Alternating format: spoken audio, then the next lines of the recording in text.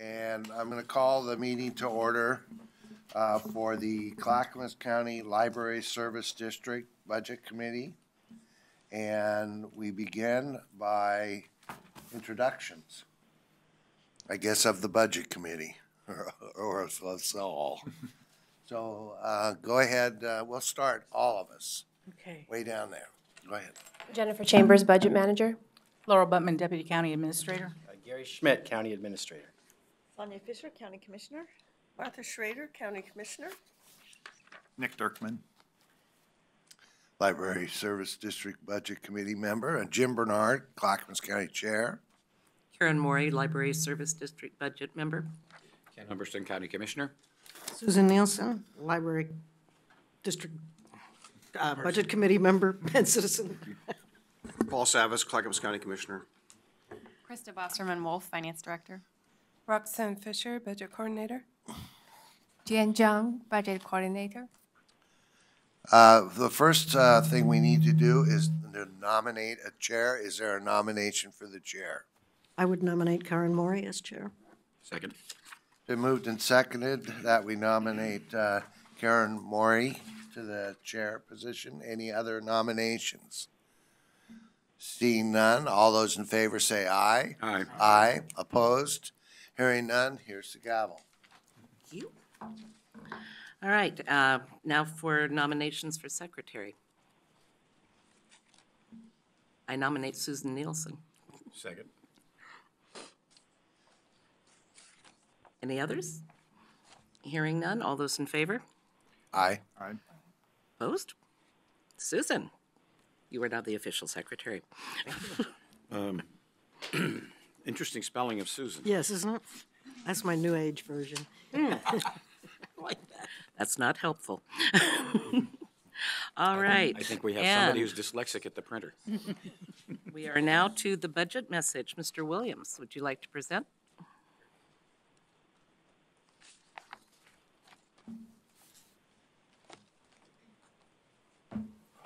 Okay. Good morning, Chair Murray. Good morning, members of the Budget Committee. My name is Greg Williams. I am the Deputy Director of Clackamas County Business and Community Services. With me is Laura Zentner, the Director of Business and Community Services, and we are both very pleased to be here today to speak to you about the fiscal year 2019-2020 Library Service District budget. Before we get started, I would also like to acknowledge and thank Tracy Grambush, our BCS Business and Community Services Financial Analyst, and Daniel Cloyd, our BCS Accounting Clerk Intern, for all their support and work preparing the budget for you today. So thank you, Danielle and Tracy.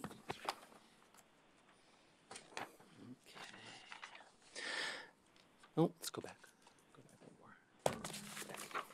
more. So just a little bit of background on the Clackamas County Library Service District. The Library Service District was approved by voters in November of 2008. The ballot measure passed with a 61 to 39% margin, passing in over 92% of precincts, 173 out of 187. So it was very well supported. As part of passing the district, voters approved a permanent tax rate of 0.3974 per 1,000 of assessed value to provide a dedicated and stable funding source for the support of library services. The district currently encompasses all of Clackamas County with the exception of Johnson City. And the district's libraries cooperate under a framework outlined in the Library District Master Intergovernmental Agreement, or IGA. And this Master IGA establishes the ways the district works, including the formula to distribute district funds, the library service area boundaries. It establishes the independence and autonomy of our member libraries, as well as expectations for cooperation between libraries. It outlines the role of the Library District Advisory Committee, the procedures and thresholds for amending the intergovernmental agreement, and also the service standards that all district libraries strive to achieve. So the libraries within the district are popularly known as the LINK Cooperatives. LINK stands for Libraries in Clackamas County. There are currently 13 library locations throughout the district, and you can see them on the map here. These 13 locations are operated by 11 cities, as well as one location operated by Clackamas County. And our libraries regularly collaborate and cooperate to streamline practices and procedures, to enhance and implement services, and to achieve efficiencies. The county also operates and funds, via the County General Fund, the Library Network Office. This office provides the centralized services and support that allow our libraries to operate as a cooperative, which allows our libraries to operate as a cooperative, allowing them to share materials and to provide the 400,000 residents of the library district a more seamless, consistent experience no matter which Link library they visit. We also want to stress that libraries play an absolutely vital role in the life and the health of our community. We consider library services to be what we call preventive essential services. Not only are they essential to a community's well-being and health, we also believe they can reduce the need for future emergency services and future costs of emergency and other social services. So, preventive essential services. So for fiscal year 1920, we are proposing a budget for the library district of approximately $22.2 million. The district's primary revenue source is the permanent tax rate, $39.74 per thousand of assessed value. The district does not receive any support from the general fund. The district's primary expenditure category is special payments to district library service providers. And no district funds are used for administration or support of the library district or the Central Library Network office. All funds collected by the district are used to support district libraries. So on this slide, we just have the main revenue sources. As you can see, the main revenue source is the $19 million in current year property taxes. There's also approximately $300,000 in other sources of funding, including delinquent taxes, interest and penalties, and other interest earned. On the expenditure side, the primary budgeted expenditures include $19.4 million in distributions to district library service providers. There's also approximately $2.8 million budgeted as a other special payment. This is the amount that is currently held in reserve for the Oak Lodge Library. According to the Master IGA, to the extent that the annual distribution of funds to the Oak Lodge Library is greater than that library's annual operating need, those funds are held in trust by the district until such time as new library facilities will be constructed for the Oak Lodge Library service area. And once again, for fiscal year 1920, that amount held in reserve is approximately $2.8 million. On this slide, we just have the estimated distribution for fiscal year 1920. You can see we've got all the library service providers listed. The annual distribution amounts are calculated using a distribution formula that is outlined by the Master Intergovernmental Agreement.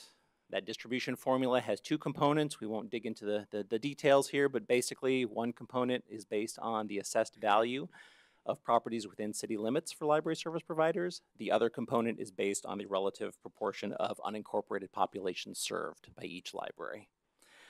The estimated distribution amounts are displayed above. These estimates were also provided to our library cities in the early part of February to help them with their budgeting and their forecasting for the upcoming fiscal year. Financial trends, when we look at the library district, the main financial trend we look at is revenue. You can see on the slide, the assessor estimates the growth in property tax revenue for the next fiscal year to be approximately 4.5%. When we do our estimate, we don't do it that high. We are a little more conservative. We'd much rather have a more conservative estimate going out to cities since they rely so much on these estimates to plan their library budgets. On the expenditures and FTE side, the district has no operating expenses, has no administrative expenses. It also has no FTE, no employees. While these trends do not directly impact the library district, they are, of course, of great interest to our libraries. And finally, we'll briefly run through some accomplishments of the previous year. We provided our district libraries with their distribution estimates, allowing them to better manage and plan for their operations. Business and Community Services, in partnership with County Finance, prepared the annual budget, prepares any necessarily supplemental budgets and financial statements on behalf of the library district. We provide district libraries with timely distributions of their district funds.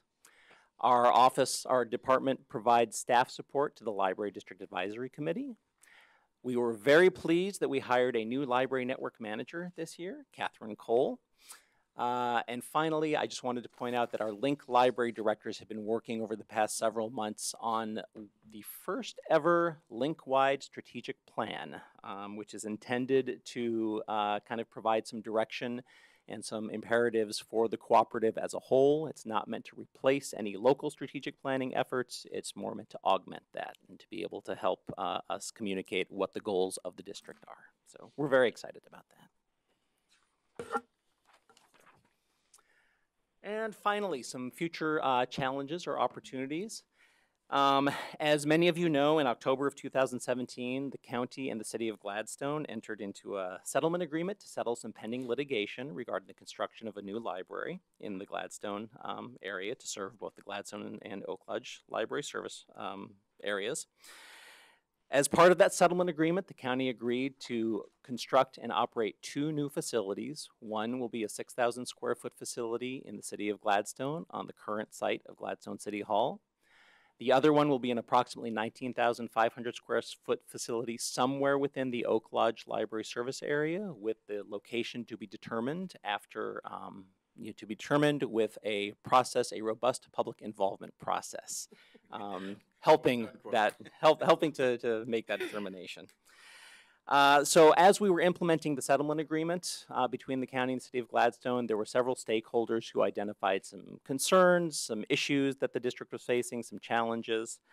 And in response to that feedback, the Board of County Commissioners directed staff to make a proposal for a task force to address some of these issues.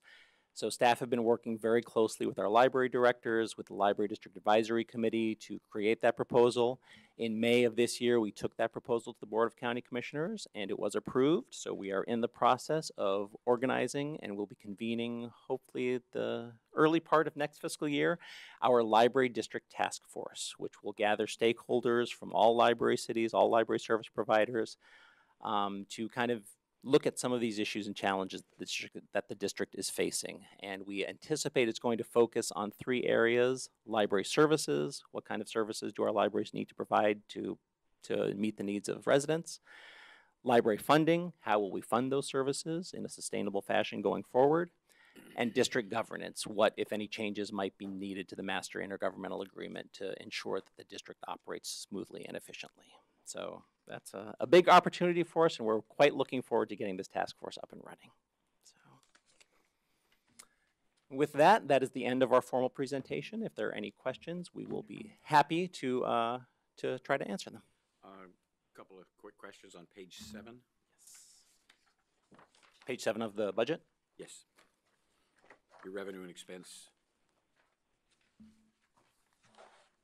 So you show a reduction in delinquent taxes and interest and penalties property tax. Yes. Of total of $60,000. Is that because people are paying their taxes, or is it write-offs? Or I'm curious as to why you forecast that drop. It's primarily, and Tracy will correct me if I'm wrong, I believe it's primarily due to the Comcast settlement. So during the course of this year, the state of Oregon made a settlement with Comcast, and there were delinquent taxes that were distributed to every taxing entity throughout the state, and so the library district did get a little bump up in those delinquent taxes, a one-time receipt. So those will not be repeated next year, so we adjusted our forecast downward. And then the Forest Products Reserve, last year there was $19,142. This year you're not proposing any, and I'm curious as to why you didn't include in that as a change from prior year budget, which is 100% change. That is a good catch.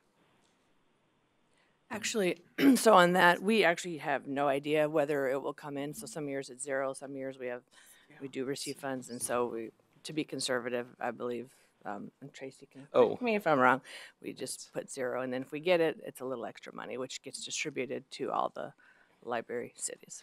And the percent change, it was budget from budget, so it was budgeted at 0 in 1819, budgeted at 0 for 1920. So but just on the bookkeeping side, wouldn't you normally put in there that that's a $19,142 reduction from the year before, which shows as a 100% reduction, like you did in the delinquent taxes and the interest and penalties?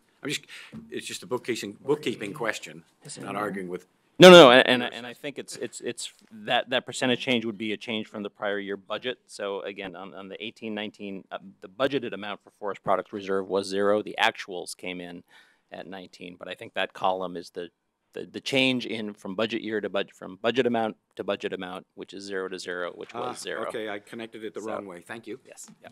Got it. Chair Bernard? So the 2.8 is the current balance. So until there's actually a library built, that balance will increase, correct? You want to go ahead? To the extent that the annual operations, yes, that the annual operations come in less than, the distribution is greater than the annual operational need, yes, that balance will continue to grow as the Oak Lodge Library has been doing more programming and providing more services to their citizens, to the residents. I think that amount the amount being held back has gone down every year. I hope that they're making sure that it's a worthwhile to spend that money rather than to save that money. Now, the Gladstone Library I've been to, it's pretty small, but they're not saving any money. They're not building up, or that wouldn't be in our budget anyway, would it? It'd be in theirs. So as far as we know, they could be saving money on that That's correct. Their library. budget is completely separate, and if Yeah, they're that's saving true. something, they would be saving it on their side, and we would not know about it unless we look at their budget. So the county pays for links, right, or the library network. Correct, yes. I think it makes sense for transparency reasons that it be included in this budget, that money goes, because the agreement was, I was there, I was campaigning at the same time this was being considered, that the county would fund the library network. It really should still be in that budget that way. So a transfer from the general fund because when you say it, it sounds like the county's not doing anything for the library, but in fact, the library network it's not cheap. I think it really should be, and I hope that when we talk about what we're going to do to address the shortfalls in the county in general, that should really be in there, your budget, and reflected in the county's budget for next year, because I think it's more transparent and it does indicate that the county still is committed. Now, we're also going to be running 2 more libraries, so I'm sure that's also going to be included in your budget and should be reflected in the county's budget too. So, but could you actually address that? Yeah, it is in your business and it is community in- services budget. Yes, so the library network office is included in our business and community services budget, and so we presented last week and we talked about our library line of business, and one of those divisions is the library network office. So, and I can assure you that our libraries are very grateful and very appreciative of all the support the county provides. well, I know the They libraries could are. not, we could not provide library service countywide without the support of the. I know the libraries are, but the citizens may not see the relationship. And anyway, that's all mine. To address that, we would probably have to look at the intergovernmental agreement to see if we would be able to change something like that, because I believe that's what it's supposed to be, just merely the money comes in, the money goes out, and it was never meant to be for operations. And so that's why the library network is in the Clackamas County budget, as well as the Gladstone Library will be in there, and the Oak Lodge Library is also there. But we can look and see what it would take to change something like that, because we are having the large task force where we will be addressing many things. Well, I haven't been as involved in the library district that maybe Paul has, and that's a question for the task force. But I think for transparency purposes, it would be better that way, at least to indicate it in some way, besides just mentioning it. Okay. Commissioner Sadas? Yeah, earlier you mentioned the agreement for the Gladstone Library and the Oak Lodge Library, and I think last week it was mentioned by, I think, Laura, that there's revenues available for the Gladstone Library that could conceivably fund the debt service and build the library without any cash contribution. Is that correct? For the Gladstone Library? The settlement agreement was written that way so that a portion of the distribution would be used for the debt service payment. But we would have to issue revenue bonds, but the payment would come out of the actual distribution. Right. My point was, or question was, that ideally, there's no other cash contribution from other resources to augment that, to make that happen for the Gladstone piece. So assuming that's the case, and then recognizing the 2,900,000 some odd or 900,000 that is in the budget here identified, which will go for the Oak Lodge Library, which is even at today's, well, even at 3 years ago's cost of building a structure is woefully inadequate. And so where, is that a responsibility of the district to actually fund I mean, whose responsibility is that to make up the difference, and how would that be funded for the balance of the construction cost for the Oak Lodge Library at 19,500 square feet? Well, we do not know the numbers yet, and it'll be at least a year or two before we know exactly what the numbers are. We will address that when we get to it, but I believe the settlement agreement is with Clackamas County, and that's not the district. Correct. Not the district. Okay. That's what I was looking for. Thank you. Commissioner Fisher. On our shoulders. So I think it's interesting. I've been studying what's funded through business and community services, what's the library district, and we have the network and the shared services and all of that too. But it seems like it would be a challenge to differentiate who does what, and I'm assuming that the money that goes to the libraries with the formula pays for some administration, or pays for the administration of those individual libraries. I mean, I'm just curious, just for our viewing audience, how do you determine what is funded through the district and what is funded through, I mean, I know it's operations, it's administration, and that's what the voters approve. Right. But practically and functionally, what's the difference, and how do you determine the bifurcation of the two? So, and is that a loaded question? I see that Commissioner Schrader's giggling over next to me. But it's just so interesting. So I could talk about this all day, but I'll be brief. So we have individual IGAs with each individual library city, and in those IGAs, there is a bucket of services that is identified that the library network office will provide, and it ranges from things like I'm trying to remember the exact wording, but it's the IT support, it's project management, it says things like administration, planning, and things like that. So generally the way, when the rubber meets the road, the way it works out is we respect very, very much the independence and autonomy of our member libraries. They are city departments. We would never want to be seen as trying to dictate what kinds of services they are going to offer to their residents. However, we do have a very keen interest in ensuring that library patrons throughout the district have a uniform, high-quality experience when they come to libraries. And so a lot of it is there's just kind of discussions about what makes sense to do more centrally, what makes sense to do more at the local level. When it becomes, something that we are doing centrally, then we also talk about how we're going to fund that, how we're going to make sure that's sustainable going forward. So do the IGAs differ much across? No, they're identical for each. So it is pretty much a fluid conversation of Correct. how to make this all work. Correct. Yes. Thank you. And I would say one of the things that we might end up discussing in the big task force is maybe putting a little more, structure around that to have some of those discussions. Thank you. Yeah, I just want to build on the conversation and say that of the meetings that I've been to, with regard to the LDAC, is that there is a concerted effort to make sure and we're ensure that the district and what was in the bond, the requirement for LDAC to do the reporting, everything is just what Greg said it was.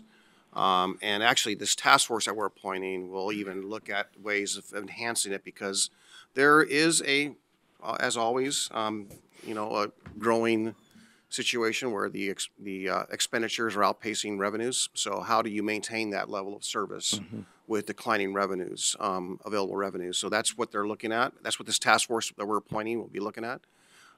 Figure out how do we tackle that? Make sure that we have good quality service throughout the county. Yeah, well, I love our libraries. Oh, well, good. I know I didn't raise my hand, but it's interesting because I feel totally comfortable, even though I live in Lake Oswego, to go to the different libraries. And I don't even think twice about, this isn't my library, but I thought the formula was interesting in that it anticipates what's the unincorporated, but really we're kind of a community of libraries, which I think is nice. With our mobile society, you can get a book at one library and drop it off at another. And that's one of we pride ourselves providing that centralized service to enable that to happen, to allow these independent autonomous libraries to function as a seamless cooperative for patrons. So. All right. Karen? Karen? Oh, Nick. I just wanted to add to what's been stated so far. I'm actually on the Library District Advisory Committee and also on the Oregon City Library Board. So I kind of see it across all of the different areas that we're talking about today. And I know that just from the information that we've gathered and doing, comparing the financials across some of the libraries and what individual cities and libraries are doing, that it does vary, from city to city in terms of how the funds are being used, how the how the city's participating in doing some additional funding to the particular library. So I think that from the funding standpoint, I think it works well, and I think you do need the independence within the cities or the libraries actually work through that in terms of what's going to work best for them, because everyone's at a different place in time in terms of their buildings, their it really varies a lot from city to city. So, to come up with something that would be standard, I know that from the service standpoint, and I know that those are in the IGA, that those make sense. And with the task force, I think that, that discussion should be interesting in terms of what really happens. But I just wanted to, and the central services that are provided, it would be impossible to do what happens in the across the libraries without that service, particularly with the distribution of materials and that type of thing. It's huge. It wouldn't. I don't know how it was done. I mean, it would be impossible to do it without that. So just wanted to recognize that services that come from the central area are definitely appreciated within the libraries. Well, and I think one point of clarification that I haven't heard yet, this budget is bound by what the voters passed. So all of the administrative costs, the reason they're not in here is because we didn't vote for them. Although I agree, a supplemental page would be helpful. All right, any other comments? Hearing none, thank you very much. Thank you. And the public hearing is now open. Is there anyone here to speak on this budget? Seeing none, the public hearing is closed. All right, and we are ready for a motion to approve the budget. Madam Chairman, I move to approve the budget as presented. No, You you gotta read can't it. do it that way. Oh, we can't do You it. gotta read the whole thing. Every year Put that tries. away.